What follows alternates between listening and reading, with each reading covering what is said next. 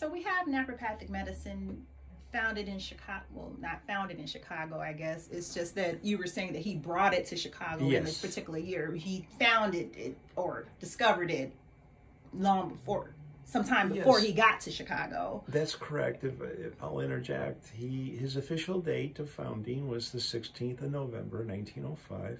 And then the question is, where was he? Took me a long time to figure out where he was. He was in Cedar Rapids, Iowa.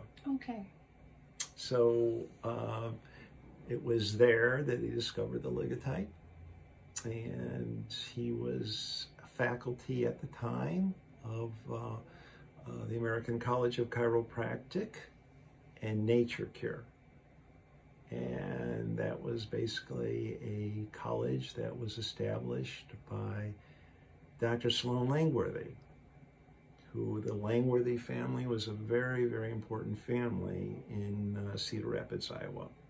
So it was Dr. Sloan Langworthy who invited Dr. Oakley Smith to come on board that college and be faculty. And it was Dr. Sloan Langworthy who was the principal publisher of Dr. Oakley Smith's first book, Modernized Chiropractic.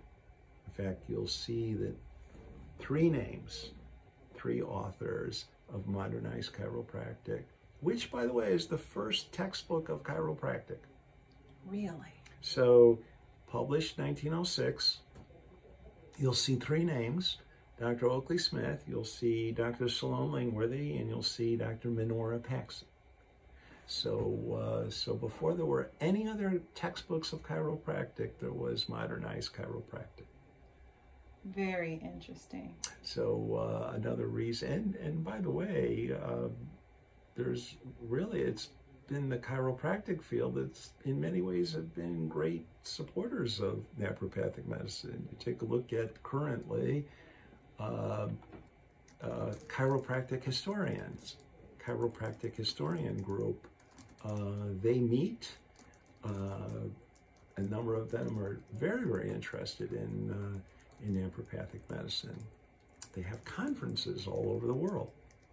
So I think there are many friends out there versus adversaries who are interested. And I already mentioned Dr. Timothy Faulkner, who is a chiropractor, who came out with his book devoted to the early life of Dr. Oakley Smith, his early career. So, I think there's plenty of friends in terms of who are interested in the real history and really what happened. Okay. And that book is the Chiropractor's Protege, correct? His book, yes. The Chiropractor's Protege is Dr. Timothy Faulkner's book. Okay, and that is demonstrated. I haven't gotten a chance to read that text, but I am familiar with it, and I believe we may have done some conferences here at the college maybe some years ago showcasing him, of course, and the material from that book that did a lot of research from my understanding. And of course, I'll let you explain more of that than me because I haven't read it. As far as, I guess, giving accolade to Dr. Oakley Smith in some ways. It's a very, very positive history from his point of view.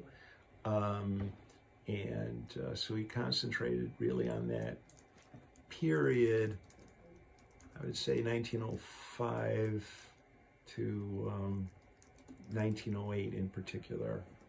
So he was concerned in that because so much was happening in that time. So you can even back up a little bit from the time he graduated from the chiropractic school in Davenport, 1899, but up until 1908. In his mind, Dr. Faulkner felt that those are the key years that have to be examined and explored to understand what really happened, how it happened, where it happened.